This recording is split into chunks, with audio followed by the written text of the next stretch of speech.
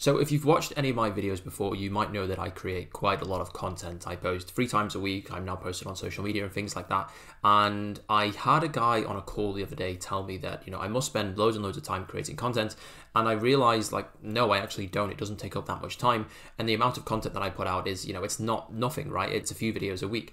And I realized that a lot of people don't actually think that creating content can be easy. It must be this really long and, difficult process, and it must take a lot of time. Creating ideas must be really difficult, but it really isn't. And I have a system that I built out, and I'm going to show you exactly how we do that. So this video will show you how you can basically make unlimited content and how you can start to recycle content, recycle ideas across all of your platforms so that you never run out of things to say and things to post. Now, the reason this is so important is because if you're aiming to hit 10K, you can do that 10K per month with outbound methods, maybe a bit of paid ads, something like that, right? But as soon as you get to 10K, that little wheel of, signing clients through cold email, signing clients through cold DMs, whatever it may be, it can be a little bit difficult after that, and it's difficult to grow. But if you have an inbound channel where prospects can look at you and decide that you are the person to solve their problem because you've shown the value and the kind of skills and the knowledge that you have, then this is such a valuable asset, and it's really going to push you past that 10K per month. And it's something that takes a few months to really get the cogs turning and to really start to see the rewards of that. So the sooner that you start this, the better. And if you're not even at 10K right now, you haven't even signed any clients, I would definitely recommend be posting content, and I'm going to show you how to do that. So my name's Ben Lister, and I help agency owners by documenting my learnings on this YouTube channel that help me to make multi-six figures per year. So this template is going to be put in the description of this YouTube video. And what this is, I call it the infinite content glitch. Now, this is something that's been used by a few different people before, but I've built this system out myself, and I'm going to share it with you, and I'm going to show you how it works, okay? And so the idea here is that if you are looking to post a YouTube video, a YouTube short or a TikTok short, a Twitter thread or a single Twitter post or a Twitter auto DM where you say, reply to this tweet and then I'll DM you the resource, and all of these different types of posts and social medias that there is. And obviously I'm sure you can add more in, and maybe you want to do school posts or something like that, right? If you have an idea for, let's say for my idea, it could be, like how to create content. Now, the idea of how to create content, you might have people that only subscribe to you on YouTube but don't have a Twitter account, so they don't follow you on Twitter. It's very, very rare that someone's going to follow you on all of these and they're going to be completely obsessed with your content. They're going to look at it every single day and they're going to realize, hang on, this guy says the same thing over and over again.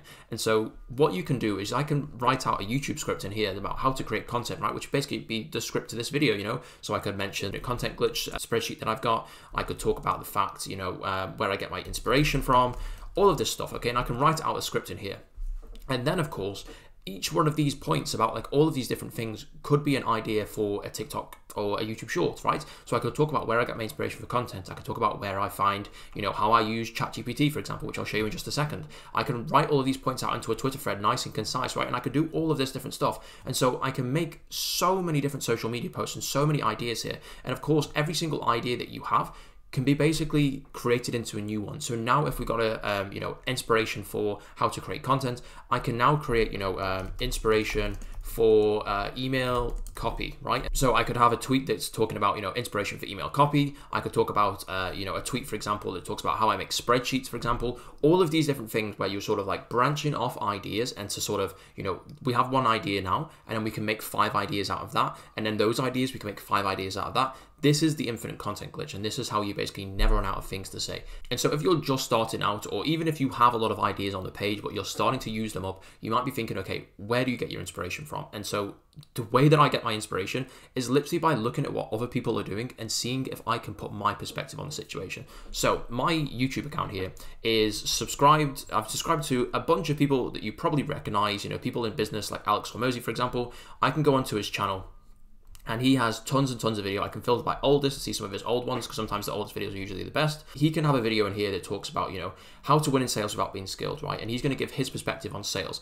I have my opinion on sales, because obviously I take sales calls, and I know how that works, and I have my own philosophy and what's been successful for me. And so I can take a point that he's created and then change it to what I think, right? So if Alex Hormozy talks in here, for example, that in sales calls, you shouldn't mention the price until the end of the call, right? So I can say, sales shouldn't mention price. Let's just pretend that that's spelled correctly, okay? And so now I can come in here and write out a whole script about why this is important. You know, you don't want to give the price because you want to give the value first, all of this kind of stuff. And so now I have 6 or 7 points in here that talking about why this is important, why you definitely should do this, giving lots and lots of value based on, you know, my experience in the past. And now I can make 6 or 7 points in here that is going to be a YouTube short or a TikTok. And now I can make all of these different tweets. And you can see how just this one YouTube video here is giving me like 5 or 6 different tweets that I can use. And I can go through all the different channels that I follow and, you know, people that I watch and stuff like that.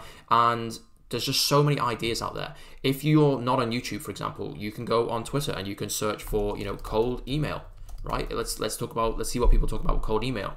Okay, let's just, some of them obviously we're not going to see. Let me go to top. Okay, so this guy here, here's a step-by-step guide how to build a domain. Buy a domain, so possiblechange.com at the end. Okay, cool. So you can talk about, maybe do a YouTube video on how to actually do this, how to set up an email account, because I know how to do this. So I could show people, okay, this is specifically how you do the domains. Maybe I'm going to make a tweet on talking about which domains to use, how to make one domain into 50 domains, so you can basically use your name many different times, and so you're not going to risk putting your main domain in spam. I can make a YouTube video about that. I can make TikToks about that. I can make, you know, Twitter threads, Facebook posts, LinkedIn posts, put it in my email newsletter. Maybe I could make an Instagram post about that, but I don't know if that would actually work with Instagram. But there's just so many ideas and so many different things. And, you know, let's say, for example, you are working in real estate, right? Let's say you're dealing with real estate agents. I can put real estate leads in here and let's see what we get.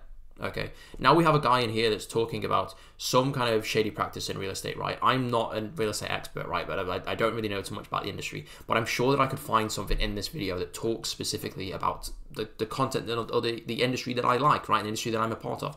And so you can find so many different ideas here now. Like this one here, I don't really know what this is. I know what Zillow is, for example, but I guess it's saying that, you know, this website is getting more traffic now. People are trying to buy homes from homes.com rather than Zillow.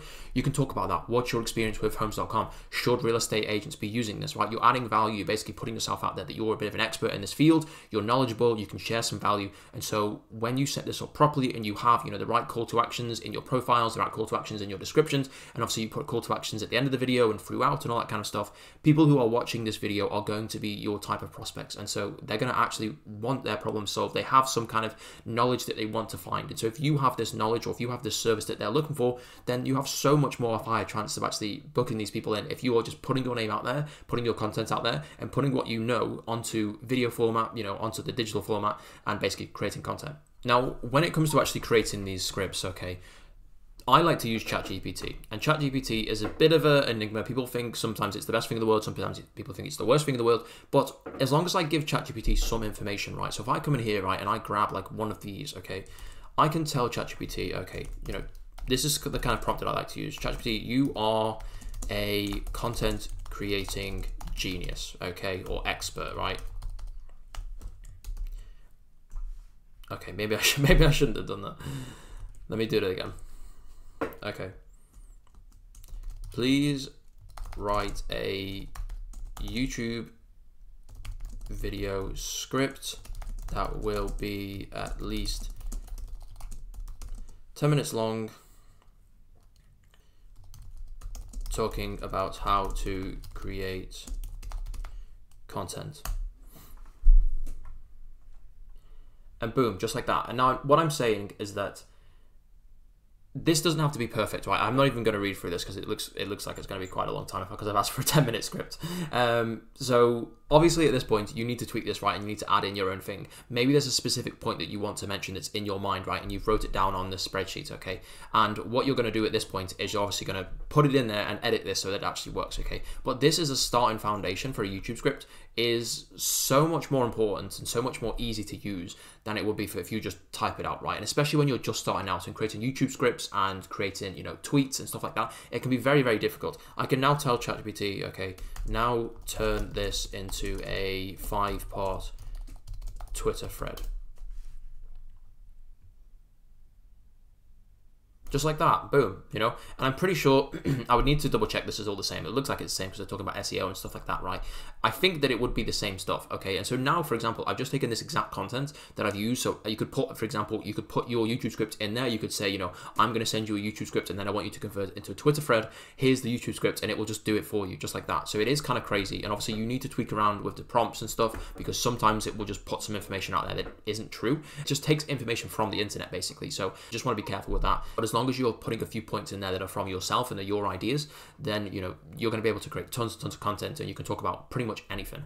And another little thing that we have here in the spreadsheet is actually the growth section, okay? And so when you're growing your pages and you're posting content, first of all, no one will see your posts because you're not gonna have any followers unless you just start, putting it out on like Facebook groups and stuff like that. No one's gonna start to see this, okay? And so what we have here is a system that I built out that I use every single day, where when you are going and growing these accounts, whether it's LinkedIn, whether it's YouTube, whether it's Facebook, whatever it is, you just want to go out there and make sure that you're actually sending out connection requests, friend requests, people who potentially would want to watch your content, who could watch your content, and then also commenting and liking on those posts, right, to create engagement. Because the way that the algorithms work is if you add 5,000 Facebook friends, which I think is the maximum, and you don't respond to anyone's posts, you don't engage with them, you're never going to be put onto their timeline, right? Because Facebook likes to put posts on the timeline from people that you actually know and interact with, maybe you speak to a lot, so you see a lot more from your friends that you're close to, rather than people that you don't really know. And so if you're commenting on these posts and liking these posts and stuff like that, you're going to get pushed further and further up the timeline. And obviously you want to add value here. You don't just want to be saying, great post, mate, or something like that. You want to give your perspective on stuff. Maybe there's something that you can say, that adds towards the ideas that you have in your content or something. Maybe you can be a bit humorous with your comments, right? And so you want to come in here and just make sure every time that you've done it, you just tick these off. Okay, you've hit your connection requests, you've done your LinkedIn comments, your Facebook friend requests, your Facebook comments and likes, you've followed enough people on Twitter each day, you replied to enough people on Twitter each day, and then you've also done YouTube comments on the kind of posts that you are looking at, right? And if you're not sure who to actually comment on or what to do, right, just go to your YouTube subscriptions, like the videos that you watch on a regular basis, like give your perspective, because there's so many people out there that watch YouTube videos and they do not comment, they do not like, they do not interact, and obviously that's completely fine, right? But when you're trying to grow your channel and you're trying to actually get your name out there and just let people recognize who you are, then this is the kind of stuff that you need to be. And there's also in here some metrics that you can track. So let's say you want to put your YouTube subscribers in here, and you can put, I'm now at like 200 subscribers, and then the next day I'm at like 205, and you can start to see that progression, and you can easily see, for example, where you were and what kind of progress you're having, and it's going to be a really big motivator to actually make sure that you keep doing this every single day, and you just come in here and you start commenting on things, and you're subscribing to people, and you're posting that content out there. And so this is basically how I create all my content. If you are looking for more clients for your agency, go ahead and click the first link in the description. It's not some opt-in. I'm not going to be blasting you emails and texts and all that kind of stuff. It's literally just a video of me explaining what my company does and how we've done this for many different agencies in the past. You don't have to click it, of course. I don't really care if you do or not. But if you did enjoy the video, then like it, of course, comment and subscribe and all that good stuff. And I appreciate you watching this one to the end. Cheers.